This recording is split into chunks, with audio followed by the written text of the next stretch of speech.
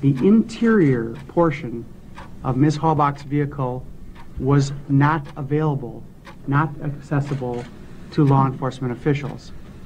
That vehicle wasn't searched until it got to Madison. Good evening. Thanks for joining us tonight. Police say the investigation into Teresa Halbach's disappearance is far from over. Here's what we know. Most importantly, Teresa Halbach has not been found. However, results are back from Halbach's vehicle at the Wisconsin State Crime Lab, in which they found, quote, significant evidence. Now, they're not saying what that evidence is. This significant evidence, whatever it is something that investigators say they hope will lead them to a suspect.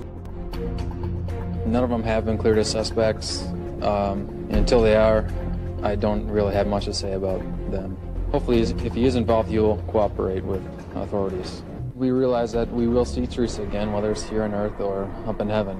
While the search is focused on the salvage yard, it's not confined to it. Investigators tell us they have subpoenas for other areas. And now more detailed search warrants and subpoenas have been issued for areas outside Avery's property.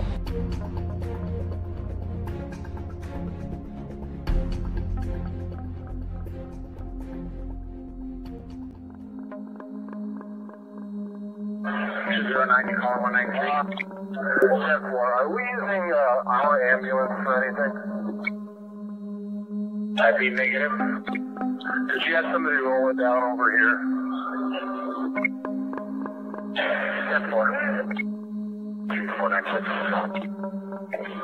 Teresa Halbach, 193. Is 752 around there, Bushman. I need him over here for, or at least I need to contact him. I got a number for him. He's not here. I believe he's completing another assignment away from here.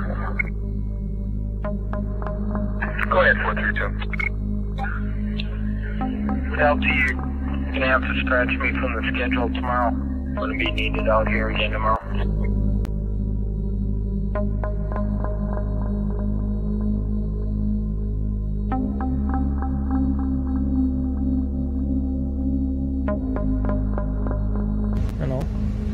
Who do you specifically think is framing you and why? Manitowoc County, the sheriff's department. Plus, maybe the old sheriff has got something to do with this too.